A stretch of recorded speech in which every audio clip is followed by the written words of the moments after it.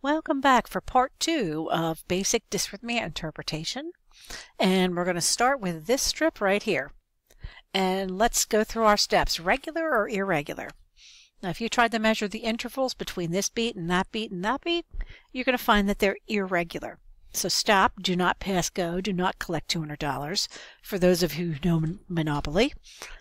The rate's difficult to determine once again because it's not regular. Does it have P waves? Okay, I know you're tempted to say yes, but they do not. Those are not P waves. What you have going on here is atrial fibrillation. In this dysrhythmia, the sinoatrial node is not setting the pace. In atrial fib, there are many cells that are firing at the same time, causing a quivering in the atria instead of an organized contraction. Atrial fib with a rate of greater than 100 is called under-controlled atrial fib. So this is bad because of what reason? Think about Virchow's triad. Stasis of blood contributes to clot formation, so there's potential of development of a clot in the atria. If the patient converts back to a normal rhythm and normal contraction, it is possible that that clot could embolize to the brain, causing a CVA. Atrial fibrillation is usually a symptom of a much larger problem with the heart. Usually relates back to some sort of irritability with the heart muscle. It happens due to atrial dilation from valvular disease, congestive heart failure, excessive adrenergic stimulation, hyperthyroidism, sleep apnea, myocardial infarctions, just to name a few. With atrial fib, you will lose a portion of your cardiac output, which we call the atrial kick. So signs and symptoms are sometimes related back to a decrease of cardiac output. Possible symptoms include weakness, fatigue, lightheadedness, activity intolerance, chest pain, shortness of breath, or palpitations. Atrial fibrillation and atrial flutter are often categorized together. Atrial flutter can degrade into atrial fibrillation. While you do not need to know atrial flutter for this course, they are treated the same way. So as you can see here, this is atrial fibrillation, and you have an uneven, irregular rhythm with no P waves, and then atrial flutter, you have this beautiful sawtooth pattern. Okay, it still can be irregular, and oftentimes this can degrade into this, and treatment is often the same way. Now on to the fun stuff. It may be because where I spend my time and which populations I care for, but atrial fib is fairly common. Diagnostically, what is the best test that you can use to see if a patient is in atrial fibrillation? I'll let you think for a second. If you guessed a 12-lead EKG, you would be correct, because a 12-lead EKG is the best thing you can do to see if a person's in atrial fib. Other things are listening to heart sounds. You would have an irregular S1 and S2. That's a big clue that your patient is in atrial fib. An echocardiogram can show an abnormal wall function of the heart muscle. Okay, so the diagnostics are fairly simple. Pharmacology, it's all about time frames and heart rate, and there's a algorithm on the following page that's going to kind of delineate it out. You have a two-pronged approach to a new case of atrial fibrillation. Antidysrhythmics and anticoagulants. Most antidysrhythmic drugs target the sodium, potassium, and/or calcium channels involved with transmission of electrical impulses. For heart rates greater than 100, the patient may receive IV diltiazem, which is a calcium channel blocker. It will decrease cardiac conduction, but you have to be careful because it will also vasodilate as it relaxes smooth muscle. So you have to watch blood pressures on patients with IV diltiazem. Amiodarone is the current drug of choice for patients who have a diagnosis of atrial fibrillation. It works on the sodium, potassium, and calcium channels. Along with this is anticoagulant therapy, most commonly heparin or enoxaparin.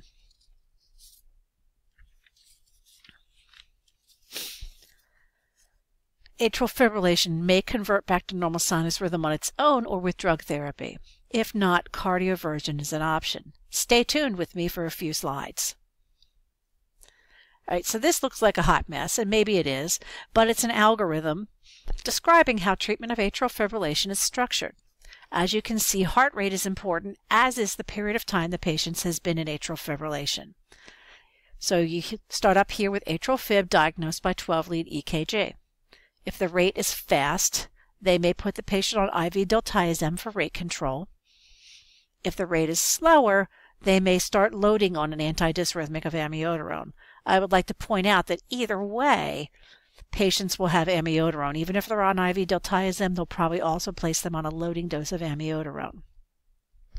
Important to think and remember about amiodarone is that other than being an antidysrhythmic and working in the calcium, sodium, and potassium channels, is that it has a risk of lung problems in the form of pulmonary fibrosis, and you have to watch liver. So you've got your antidysrhythmics started. Then they most likely will put a patient on heparin or Lovenox.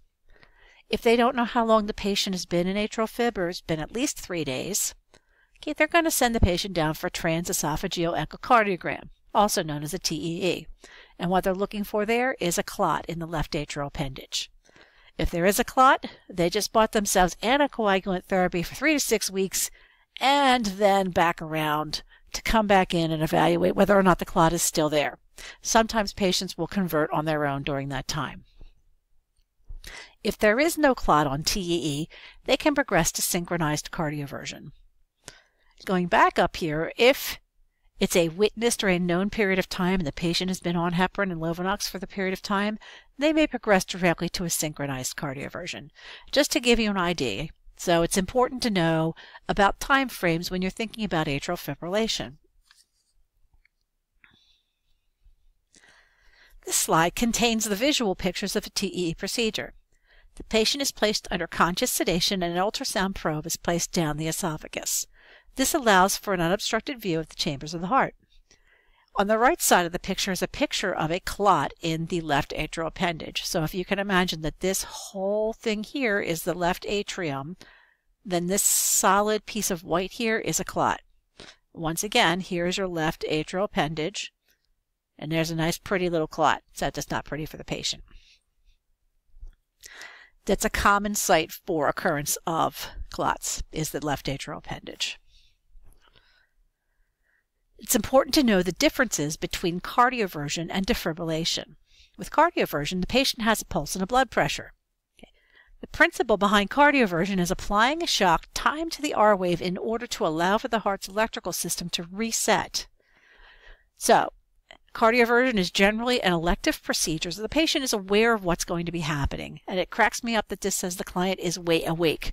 I guarantee you, if you come at the patient with a bunch of paddles and electrical stimulus, they're not going to let you do it. So the client is, I would say even more than frequently, is almost always sedated. It is synchronized. So when you do a cardioversion, you need to make sure that the button on the defibrillator that says sync has been pushed. Generally, it's a lower energy level of 50 to 200 joules, and it's something you would expect the patient to have signed a consent form. Defibrillation, okay, it's an emergency and the patient does not have a pulse. Okay, so defibrillation, it does not matter if there's a QRS complex. We're just going to apply energy at whatever point we push the buttons. There is no cardiac output. Generally, you start with 200 joules and go up to 360. The client is unconscious in that they do not have a pulse. So just to know the difference, you do not want to defibrillate somebody who has a pulse. More often than not, you will create a situation where they no longer have that pulse. So remember the sync button. The following slides on this PowerPoint are added for you to practice with interpretation of basic rhythm strips. Have fun and good luck with your interpretation.